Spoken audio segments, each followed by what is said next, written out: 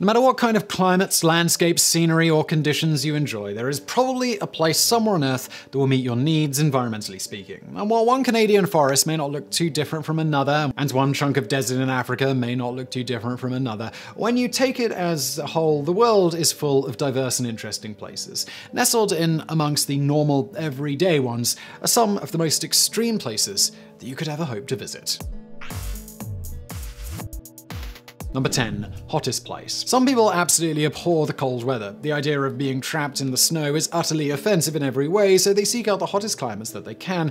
And truly, there are plenty of sunny destinations around the world that you can probably name off the top of your head. From Hawaii to Sao Paulo to Bali and more, there are lots of tropical, toasty, warm places that you can visit or live if you so choose. But if you truly crave the heat in a way that most people would find uncomfortable, then you need to head to the hottest place on Earth. Back in August 2020, Death Valley, California hit a record high temperature of 130 degrees Fahrenheit. That counts as the single hottest global temperature ever recorded by the World Meteorological Association. Of course, there is some anecdotal evidence of hotter days in other parts of the world, including even Death Valley itself, which supposedly got to 134 back in 1913. But when we're using modern and reliable methods of temperature measurements, the 2020 mark of 130 takes the cake.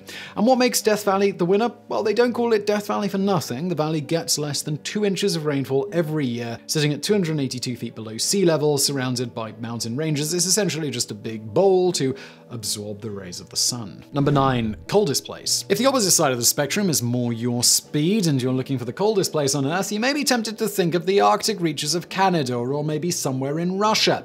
And while Canada's record low temperature was minus 62.8 degrees C or about minus 81 Fahrenheit, and Russia's coldest temperature was minus 67.7 C or about minus 90 F, the crown for the absolute coldest place on Earth is way down in Antarctica. In 1983, at Vostok Station in Antarctica, the deadly low temperature of minus 89.9 degrees Celsius was recorded. That's minus 128.6 degrees Fahrenheit. In 2010, satellite readings indicated that another location very close to Vostok, called Dome Fuji, measured minus 93.22 C or minus 135.8 F. The reason there's a little contention between which one is the most reliable is because the Vostok temperature was a measurement of the local air, while the Dome Fuji measurements were actually of the surface ice itself. But between the two, you can rest assured that you won't find anywhere colder in the whole world. It's estimated that you could probably survive for about 3 minutes in temperatures that cold. Number 8. Driest place. There are plenty of deserts around the world, and many of them are still hospitable enough to be habitable if some preparations are made. But if you're looking for the absolute driest place in the world, then you need to head to Chile and the Atacama Desert. There is a corner of the desert, known as Arica, up in the north, that holds the record for the longest dry streak in the world after going 173 months with no rain at all. In 2015, El Niño brought with it the heaviest rain that the desert had seen in years. 0.96 inches of rain fell in March, which worked out to about 14 years worth of rain in a single day. Number 7. Wettest place. Places like Seattle and London are famous for having to endure lots of mist and rain over the course of the year. If you're not a fan of damp climates, you probably wouldn't adapt very well to either of these places. And you especially wouldn't last long in Mawsynram, India, which holds the title of the wettest place in the world. Surrounded by mountain terrain that helps funnel the annual monsoon winds, Mawsynram endures about 467 inches of rain every year. For comparison, Seattle's annual rainfall is about 38 inches and London gets around 23 inches of rain per year. Even the Amazon rainforest only gets around 80 inches of rain. Amazingly enough, despite these wet conditions, people do still live here. They've just adapted to life in a place where it's constantly raining and make covers out of reeds that will block their heads while they're working in the fields. Number 6. Steepest cliff. If you've ever been to a place like the Grand Canyon or even the observation deck of a very tall building, you may have been struck with a curious sensation. There's a real phenomenon known as the call of the void. It affects many people and it's characterized by the bizarre urge to just leap off of something very high, literally throw yourself into the void. Obviously, most people don't do it, and it's a scary thought, but the impulse does exist and many people have experienced it. And there are few places in the world where you can experience it as profusely as you would if you headed to northern Canada to visit Baffin Island. Not many people head up to Baffin Island in Canada because it's remote and cold and extremely inhospitable, but it is home to a national park which is riddled with cliffs and mountains, including one known as Mount Thor. Named for the Norse god himself, Mount Thor is the steepest cliff in the world. The west face of the mountain is the longest vertical drop on Earth at 4,101 feet straight down. And if you want to be a little bit nitpicky, it's technically not even straight down, it's even steeper than that because the angle is a 105-degree overhang. Numerous would-be climbers failed to get to the top of the cliff until a four-man team of Americans managed to master it in 1985.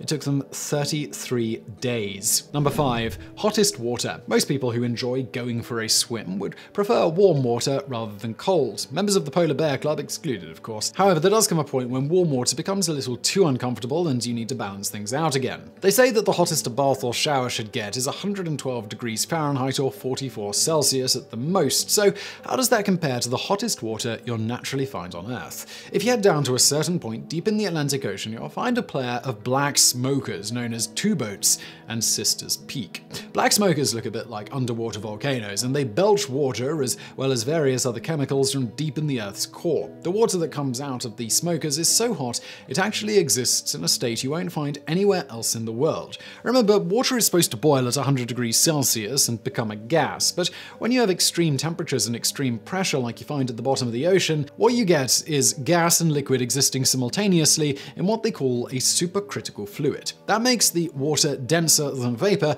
but lighter than liquid water. The water that comes out of these two vents is around 407 degrees Celsius, but it's got up to 464 degrees. It's also heavily saturated with all kinds of elements ranging from gold to copper to sulfur. Number 4. Most remote place on Earth. If you're in the market for a little solitude, then you may want to head to the most remote place in the world. Once upon a time, there were countless places that humans hadn't even been to in recorded history. The tallest mountain peaks, the densest forests and jungles, the most vast deserts. Nowadays, it's much easier for us to get around, and the entire world is connected in one way or another. Still, geography being what it is, there has to still be one place in the world that is more remote than everywhere else. A place that is not only difficult to get to, but simply extremely far away from everywhere else. There is an island called Tristan da Cunha that is located 1,739.8 miles from the nearest mainland, which is the Cape of Good Hope in South Africa. This little archipelago is the most remote inhabited location in the world. 270 people live there, and once a year somebody drops by to deliver some mail. The island is about 30 square miles and is classified as a United Kingdom overseas territory. An optician and a dentist visit once a year, and residents of the island sustain themselves mostly by fishing. Number 3. Most electric. Few natural phenomena are as impressive to watch as a lightning storm. Most of us only experience one a few times a year at best, but if you headed to Venezuela at a place called Lake Maracaibo, then you're going to experience what some people call the everlasting storm. Lake Maracaibo in Venezuela is fed by the Catatumbo River. Where these two bodies of water come together, you can see a nearly endless display of lightning that lasts most of the year. There are an average of 260 storm days per year at this location, and any given storm can produce literally thousands of lightning strikes every single hour. At night, you can watch lightning flash for 9 straight hours. According to the Guinness Book of World Records, Lake Maracaibo features 250 lightning flashes per square kilometer every year. You'll get the least amount of lightning during the dry season in January, but it will peak in October when 28 lightning strikes occur every single minute. The precise reason why this particular location is more fertile ground for lightning than other places in the world isn't fully understood yet. It's possible that the air is more conductive because there is methane being produced in oil fields below, but that hasn't been proven. It's likely a mixture of factors, including the terrain around the lake that features mountains, coastlines, and the appropriate climate. Number 2. Deepest place. Of all the places that you can go in the world, the hardest to get to is arguably the deepest place. More people have walked on the moon than have visited the bottom of Challenger Deep, the lowest point in the ocean, 35,814 feet below sea level. The first people who made it there had to go down in a specially designed submarine that had 5-inch thick steel walls. It took 5 hours to travel the whole 6.7-mile journey to the bottom. Believe it or not, there are actually still fish at that depth, even though the pressure is 8 tons per square inch. That's about 1,000 times more pressure than you get at sea level. Number 1. Most toxic. There are more than a handful of places in the world where you'd be better off never visiting, if for no other reason than they are so dangerously polluted that you put your life at risk just by being there. Things like Chernobyl come come to mind, where leaked radiation from a nuclear disaster have made the area extremely inhospitable. Still, if you're going to rank the most toxic places in the world, Chernobyl does not top the list. The most toxic place in the world is Agbobloshi in the country of Ghana. About 80,000 people live in and around the slums here, which is an area heavily polluted by e-waste. That's things like old phones and computers and other pieces of technology. While at first it doesn't seem like that kind of waste should be toxic, you have to consider what goes into making modern electronics. And then you have to consider what the people who live here do with that waste. Many locals make a living by harvesting valuable metals from the waste material. That requires not just breaking into plastic cases, but extracting the metals through dangerous means. Any given day, you'll see a number of fires from people who are attempting to extract metals from wires and circuit boards. This ends up releasing toxic byproducts like brominated dioxins and furans. Samples of free-range eggs from chickens that live in the area were found to contain staggeringly high levels of chemicals that have actually been outlawed all around the world. If you were to eat one egg from a free-range chicken that had been grazing in the scrapyard area, you'd get a dose of chlorinated dioxins that is 220 times higher than what's considered safe. The eggs also contain PCBs, PBDE, flame retardants, and more. There's some debate about whether new material is still being dumped in this area and who dumped it there in the first place, but none of that affects the amount of toxins that are currently in the area. So I do hope you enjoyed this video. By the way, if you did, you may want to check out another channel that I host called Geographics. It profiles some of the most fascinating, dangerous, extreme, or just plain weirdest places that you can imagine, from quirky European microstates to ancient volcanoes that could kill us all, and much more. If that sounds like something you might be interested in, I'll include a link below and you can check it out. And thank you for watching.